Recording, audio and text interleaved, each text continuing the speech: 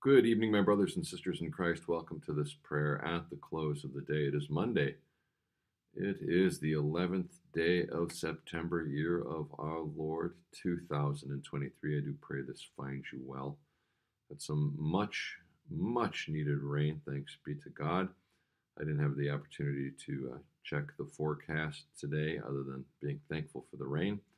It rained, I couldn't tell you the inch total, but puddles, which is amazing considering the ground was so dry. So anyway, very thankful. Also, today is a sad anniversary of the attack on our nation on September 11th, year 2001, 22 years ago. Wow, wow. And I, do remember it like it was yesterday. It was in my just first couple days. I think it was the second day of classes when that happened. Second or third day on it was Tuesday, and I was at seminary, and remember the professor came in and said, "Boy, the strangest thing happened. That a jet had crashed into the World Trade Center." We had a prayer. The door was shut, and we began our class, which lasted for an hour and a half on that day. And that's all we knew. And that is not unprecedented in the history of humanity and flight, that there'd be an accident where a plane would fly into a building or something like that. Very unusual to hear about a jetliner doing that. But I don't even know if you mentioned that. But anyway, I remember walking out of class an hour and a half later and seeing all my colleagues, classmates, and upperclassmen, and heading out of the student commons. There was a television there towards the chapel. It was time for daily chapel, and very somber. You could just pick up the air. It was a sunny day. Remember that beautiful day? And I asked one of my colleagues and my classmates, what's going on? He said, we're under attack, and that's kind of all we knew. He briefly explained to me what he knew. He went to chapel and heard Reverend Dr. Daniel Guard, who was chaplain, ended up getting called up a short while later to, he was a chaplain in the United States Navy. And he also was the president of Concordia, Illinois. He retired not all that long ago, Concordia, Chicago.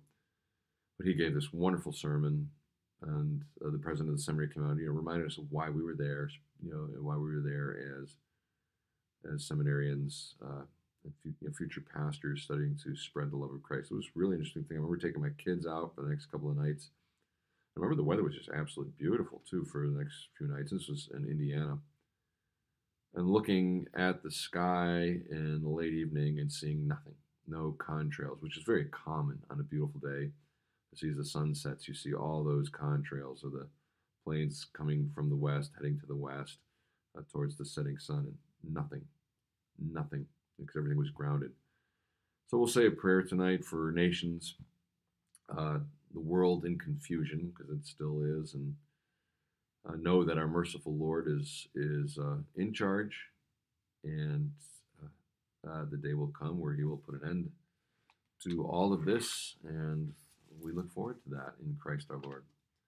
In the name of the Father, and of the Son, and of the Holy Spirit, amen. The Lord Almighty grant us a quiet night and peace at the last, amen. It is good to give thanks to the Lord, to sing praise to your name, O Most High, to herald your love in the morning, your truth at the close of the day. Tonight, according to the daily lectionary, we read from Philippians chapter 3. Finally, my brothers, rejoice in the Lord. To write the same things to you is no trouble to me and is safe for you. Look out for the dogs, look out for the evildoers, look out for those who mutilate the flesh. For we are the circumcision.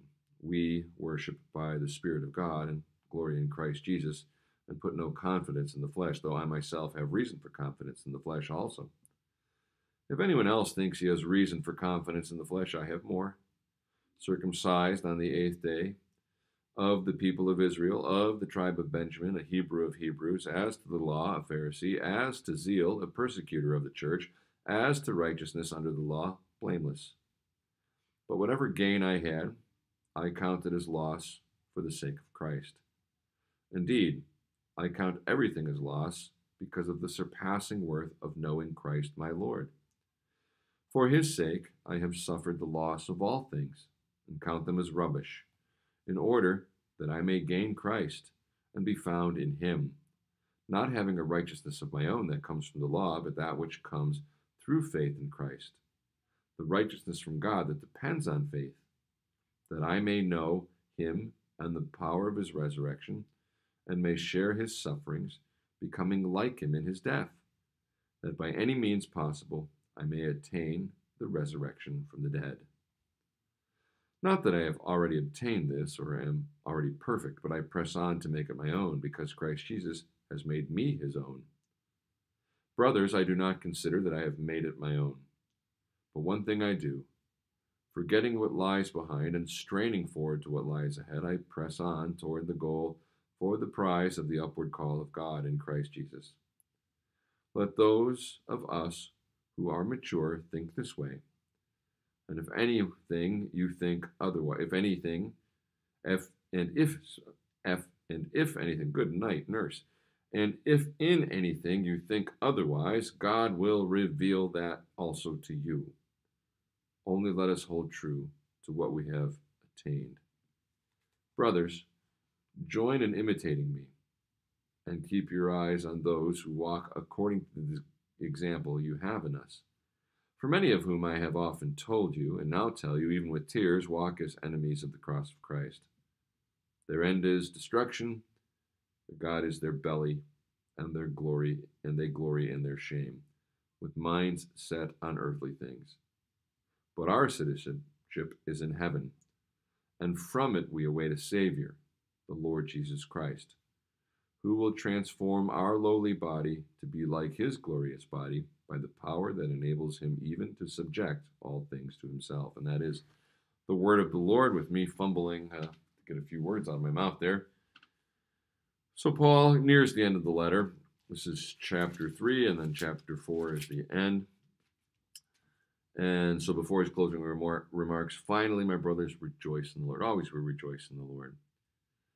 And he says, a reminder again, look out for the dogs, for those who mutilate the flesh. That's the circumcision crowd.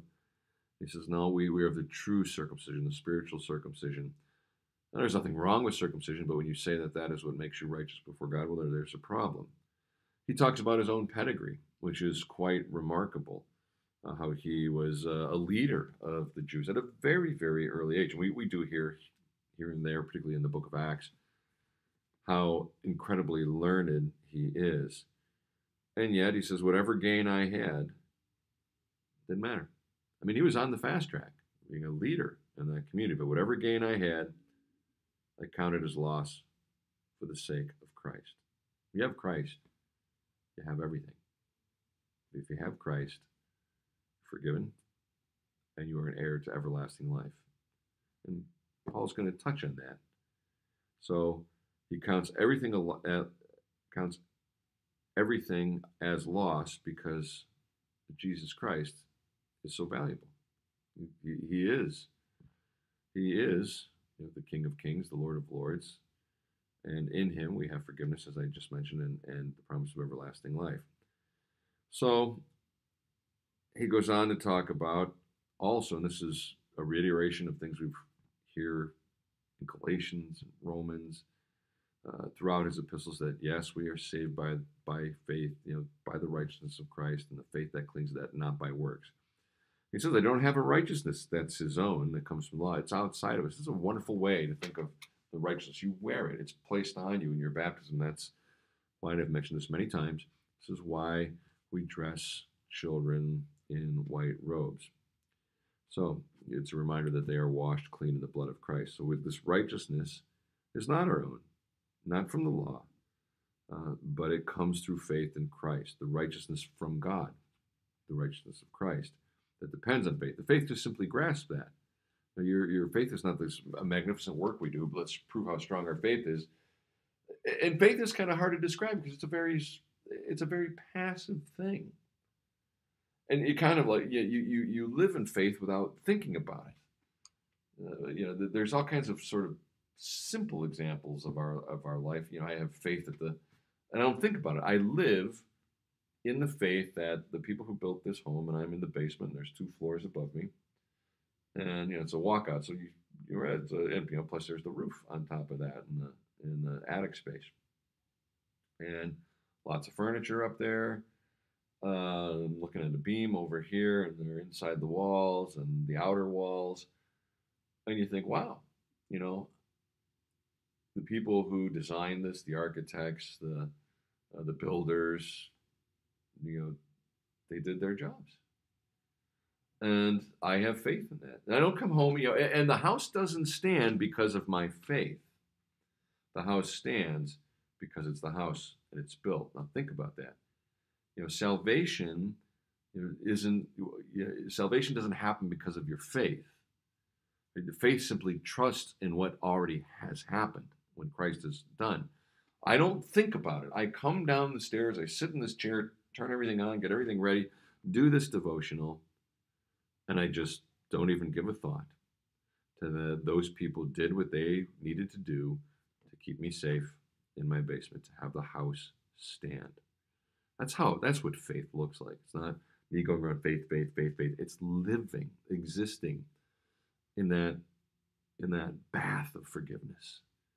You know, realizing what baptism has done, just living that way, living under the beautiful gift of baptism. So anyway, you know, it's not a righteousness that comes from us, it's from God, and then the faith that just simply clings to that. So, and that ultimately that we may attain, as Paul does, the resurrection of the dead, that this is not the end of our story. Remember, death is foreign to us. So he says, it's not that I've already obtained this, or I'm already perfect. You know, that doesn't happen in this life. But I press on to make it my own because, for what reason does he press on? Because Christ Jesus has made me his own. So it means he's moving. We're living our lives towards that ultimate resurrection, that we will rise from the dead. And he ends this section with, he'll transform our lowly bodies to be like his glorious body by the power that enables to subject all things to himself. We often read that at the graveside of our beloved brothers and sisters who die in the Lord. So, and this is what, so that's a nice bookend of this paragraph here in English. He says, okay, this is what we're moving towards, that resurrection. We don't realize it yet. We're going to die, but then our body will rise again. And we know this is so because Christ Jesus has made us his own. So, wonderful, wonderful section. Very comforting section. Even it gets a little sad at the end. He talks about people who were once part of the household of God and now walk as enemies, either with them or against them, enemies of the cross of Christ. Their end is their destruction. Their God is their belly. That's an ancient way of persecuting. It would lead to the physical things, but it was going after our bellies. Basically, you don't have the ability to feed yourself, can't find a job, can't sell your wares. We're seeing that unfold before us today.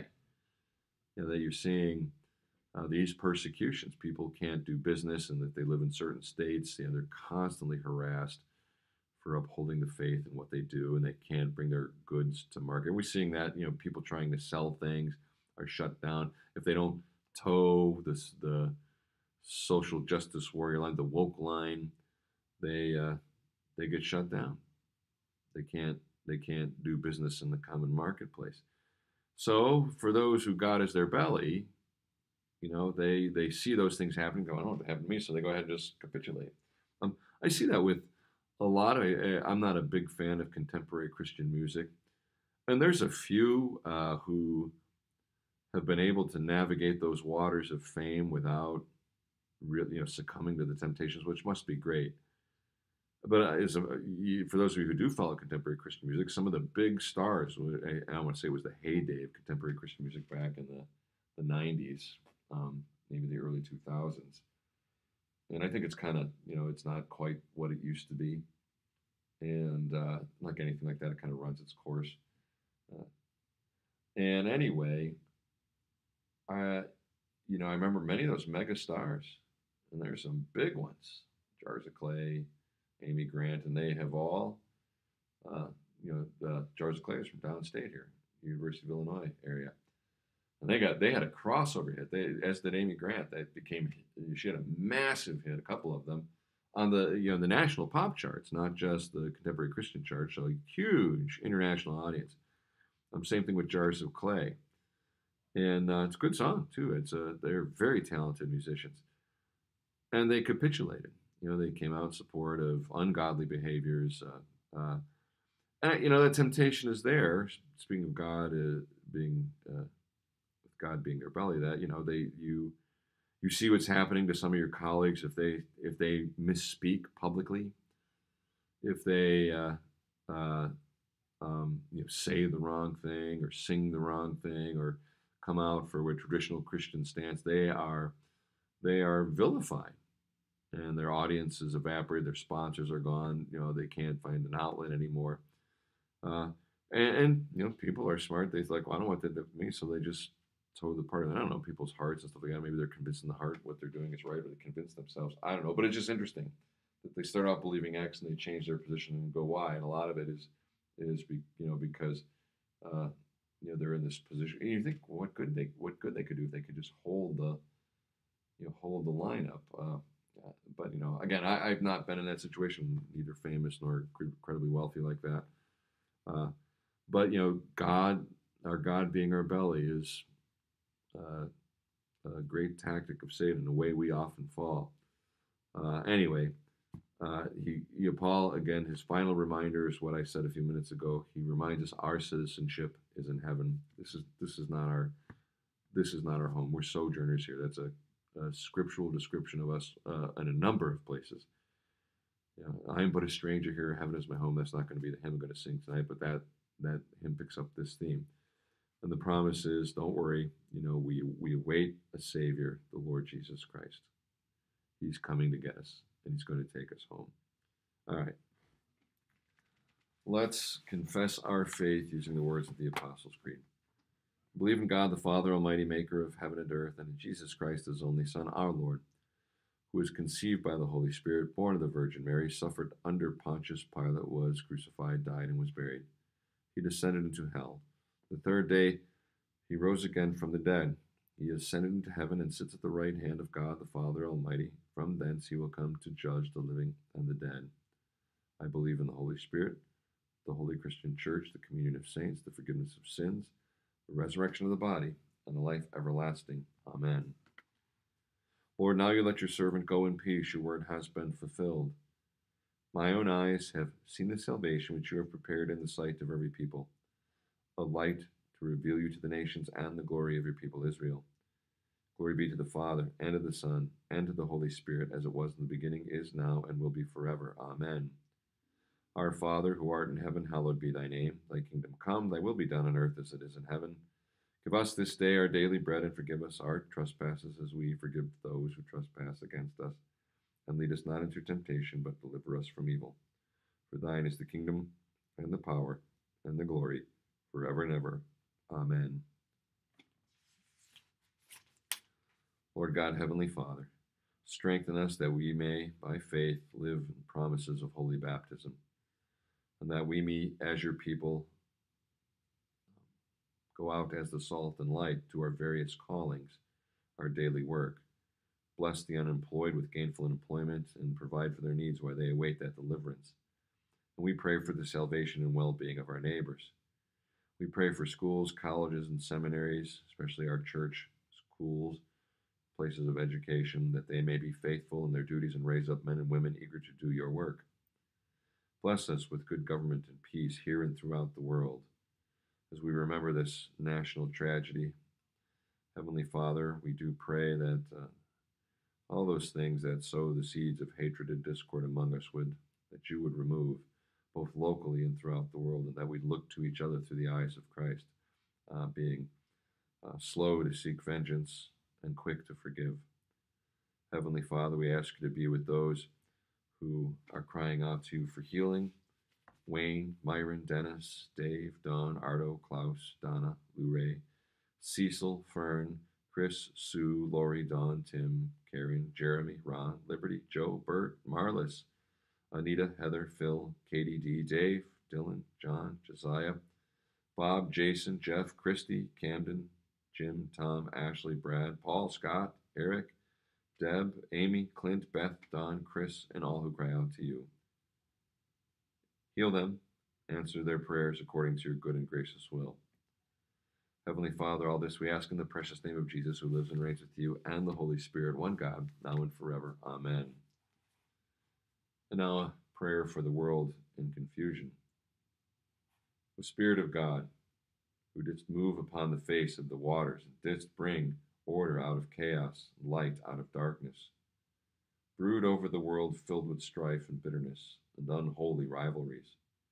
Calm the passions of men, quiet their fears, and breathe into them the spirit of forgiveness and of loving service, that peace and goodwill may prevail in the earth.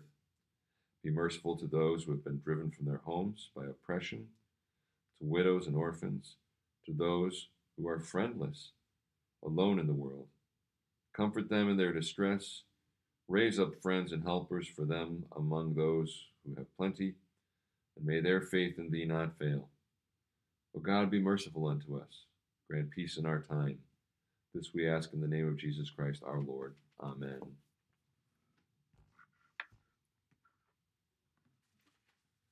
Visit our dwellings, O Lord, and in your great mercy defend us from all perils and dangers of this night. For the love of your only Son, our Savior, Jesus Christ. Amen. Thank you, my Heavenly Father, through Jesus Christ, your dear Son, that you have graciously kept me this day. And I pray that you would forgive me all my sins where I have done wrong, and graciously keep me this night. Into your hands I commend myself, my body, soul, all things. Let your holy angel be with me, that the evil foe may have no power over me. Amen. Let us bless the Lord. Thanks be to God. And I'm going to sing 965, God Bless Our Native Land. God bless our native land, firm may she ever stand through storm and night.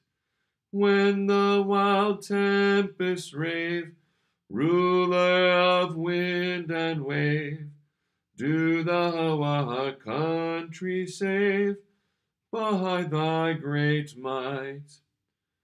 So shall our prayers arise to God above the skies. On him we wait. Thou who art ever nigh, guarding with watchful eye, to thee aloud we cry, God save the state.